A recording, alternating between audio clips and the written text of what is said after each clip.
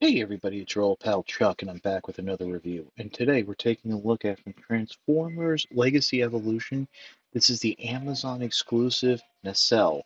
Nacelle is an interesting character.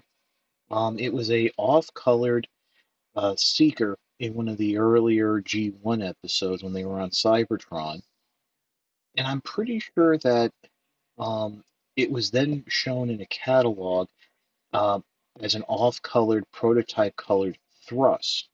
Now, of course, it wasn't identified as nacelle, it was identified as thrust. Um, but basically, that color scheme with the idea of it's thrust without the cone head and with the normal null phrase has stuck around. And I believe it was the Transformers Collectors Club finally made a figure of Nacelle using that, the thrust wings and tail fins with the main Seeker body. Now, Hasbro have gone ahead and are using the Siege Tetrajet mold. Now, to be completely honest, this would be considered accurate to the episode of the cartoon because uh, Nacelle being on Cybertron would not have an Earth mode. The problem there is that the cone heads, I think it was kind of unofficially, officially not quite stated that their jet modes really weren't Earth modes. They were like sort of Cybertronian because you never saw them as Tetrajets. So I think they could have gotten away with using the um, Earthrise thrust mold in these colors with a normal Seeker head.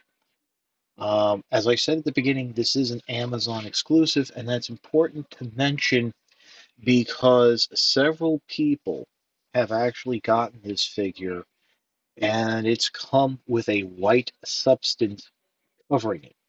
Um, Now, immediately, most people said it was mold due to the nature of how it looked and that it was fuzzy, which is what mold is.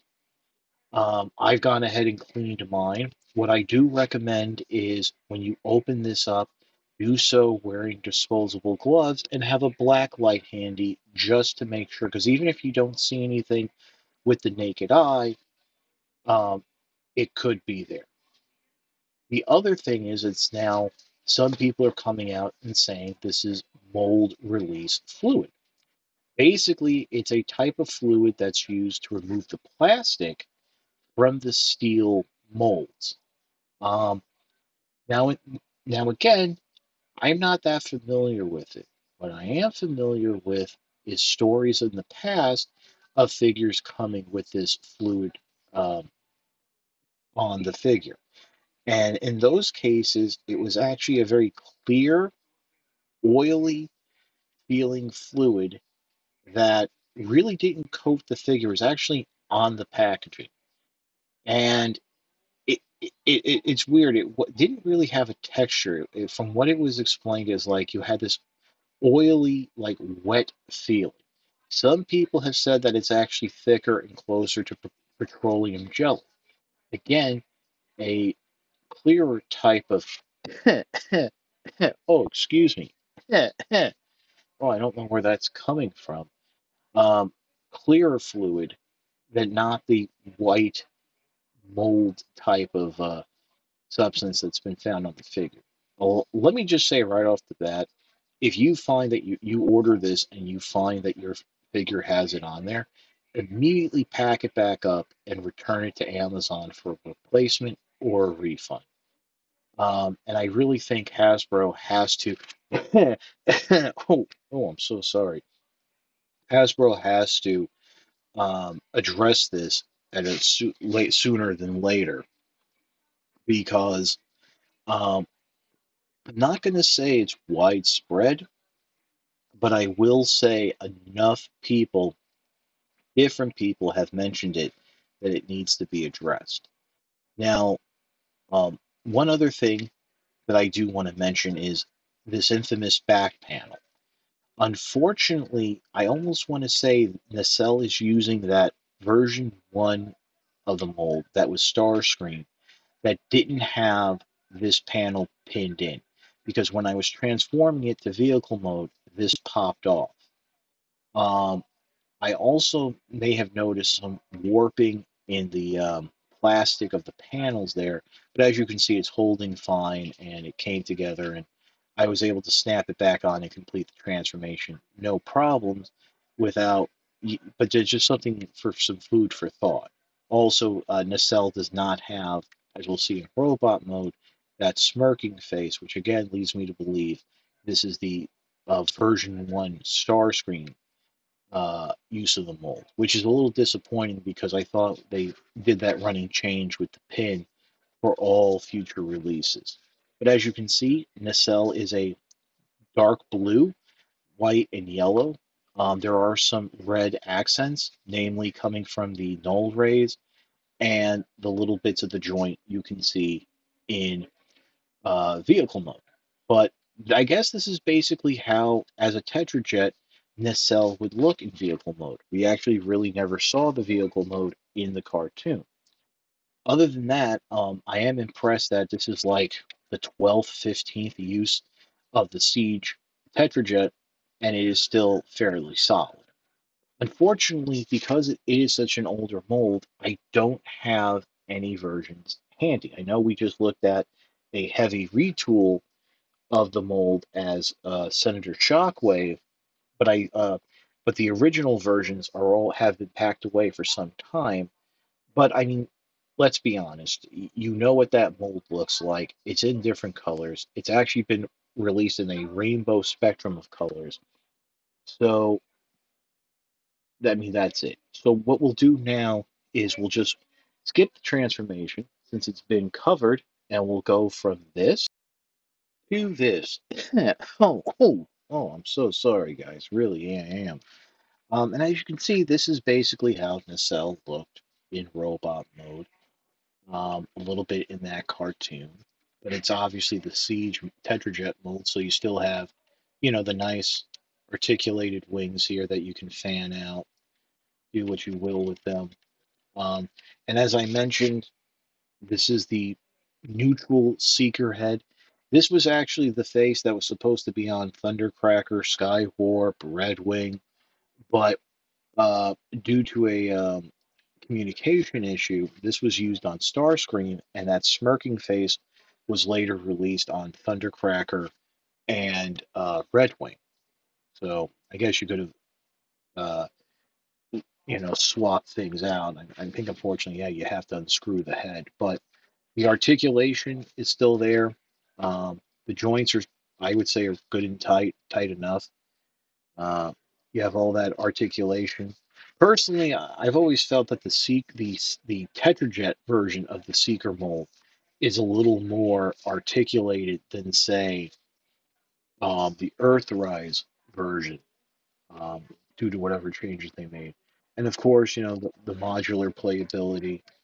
You can give uh, they can hold the null rays as a rifle, which actually looks like a rifle. Um, kind of almost like, if I remember correctly, I almost want to say, didn't Nacelle in the cartoon, that brief, like, weren't they holding a null ray like this? So you do have it like that.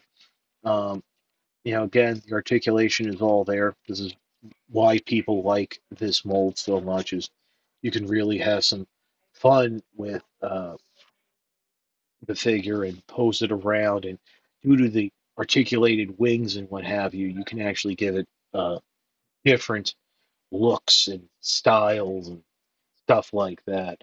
But again, going back to the beginning, you have to be careful about the mold. And here in robot mode, it's showing up because you would see it in the packaging. It would be all under the wings here.